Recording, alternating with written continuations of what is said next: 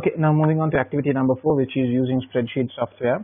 It tells us that Croatian Badminton League sells sports shirts. Okay, the sales worksheet in the badminton spreadsheet contains details of the sales of different types of shirts. So inside the badminton spreadsheet, there is a worksheet called sales. Okay, so open the badminton worksheet. Let's do that straight away. Open the badminton worksheet, and then it goes on to say open enter task SS1, your name, candidate number, and number in the footer of the worksheet. So you can very simply come to insert, inside text, you have header and footer, and then directly, right now we are in the header, I want to go to the footer, so I type over here task SS1, my name, candidate number, sentence number. Okay, so just remember, right now we are still in the page layout view. Let's come out of this footer and just click on a blank cell. If you come to the view tab, you can see we are in page layout. I need to come into normal view. Okay, so come back to normal view, things come back to normal. Okay, so then it goes on to say Sammy wants to know the total number of shirts sold. Enter a formula in cell D13 to calculate the total number of shirts sold. Okay, so over here we have the shirts that have been sold. In D13 he wants to know the total of shirts that have been sold. So there are two ways you can do it. You can either type equals sum, okay, open brackets and say this is the range of values I want to add, close your brackets, you can press enter. It gives you the total from here to here. The second method you can use is, if you come to the home tab, you have the Autosum function. You can click here, click on sum. It asks you, is this range correct? Is it from D2 to D12? Small change, not up to D12. You need to go up to D11. Sorry, D11 up to here. And press enter, you get the same value again. Then the question paper goes on to say, save the spreadsheet as shirts. Okay, so we come here to file, save as, browse, and we change this to shirts. And say okay. Then the question paper goes on to say do not print at this stage. Okay, the pre-tax price meaning before tax is being applied. The pre-tax price of a shirt is the cost of the shirt plus the profit. Okay, so before tax is being applied to the price of a shirt, the cost of the shirt would be before tax is applied to a shirt, the price of a shirt would be price of a shirt. I'm sorry, I get it wrong again. The pre-tax price of a shirt is the cost of the shirt plus the profit. So before tax is applied to the shirt, the price of the shirt would be the cost of the shirt. The cost of the shirt plus whatever profit is there would be the pre-tax price. Okay. Anyway, let's go in order. It says the percentage profit is stored in cell C16. So over here you can see the percentage profit that needs to be applied to each shirt. Okay. Then the question goes on to say, enter a formula in cell E2 to calculate the profit per shirt for a small female shirt. Okay. So we come to E2, small female shirt we have. Let's make this column a bit bigger. So now what happens is the cost of the shirt is 17.559. We are supposed to take 15% of that to calculate the profit. Okay, you see over here they say the percentage profit that can be taken is only 15.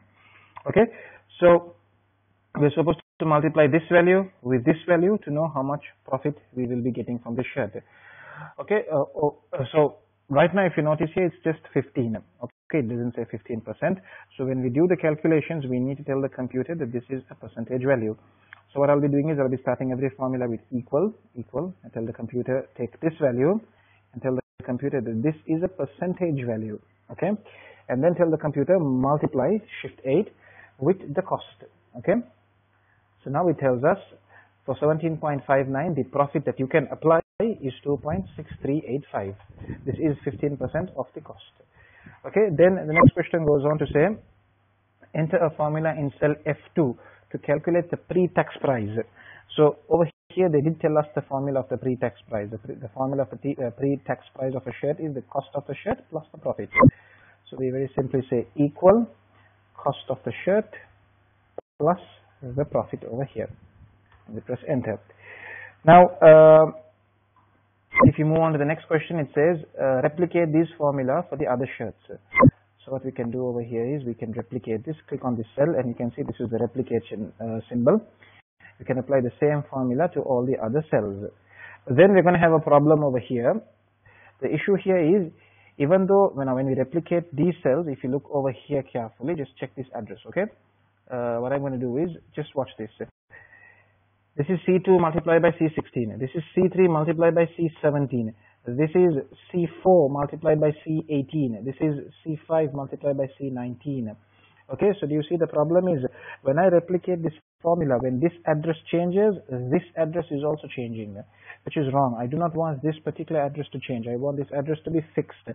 Okay, so that is what we call absolute cell reference. Okay, I need this cell to become an absolute cell reference, which means when I replicate the formula, even though this side changes, this particular address should never change. Okay, so what I do is I put a dollar symbol in front of C and a dollar symbol in front of the cell number. Is it clear? Put a dollar symbol in front of C and a dollar symbol in front of the cell number. Okay, and then you press enter. Now look, when I replicate the cell, if you check the address bar as I keep going down, the formula bar, if you keep checking it, you will notice this address changes, but this address will remain fixed. Okay, press escape. Now watch. So you see C3, C16, C4, C16, C5, C16. Okay, so this particular address does not change. Only this side keeps changing when I replicate the formula. Now when you come over here, we do not need anything to be locked. We do not need cell reference, because once I replicate this formula, I need the cell for both columns to change. I need C2, E2. Then when I come over here, I need C3, E3. When I come over here, I need C4, E4, isn't it? So in this particular column, none of the cell addresses need to be locked in. Okay, so I'm just going to keep it as it is. Then moving on, it says resave the spreadsheet, print the spreadsheet on, so let's resave it first. And then it goes on to say print a shared spreadsheet on one side of A4 showing the formula. So if you go to do a printout of this, let's make this column a bit bigger. And if you go to print this, if you say Control P, which is print, you would notice the values are over here, but the question paper specifically said showing the formulas. Okay, so what we're going to do is we're going to come to formulas and tell the computer show formulas. Okay, so now over here you can see the formulas are visible. So when you go to print it as well, you can see the formulas are visible. Okay, question paper also says it should fit one side of A4. Yes, it is fitting one A4 paper. If it is not fitting for you, do not forget to make these columns smaller. Over here you can make the columns smaller.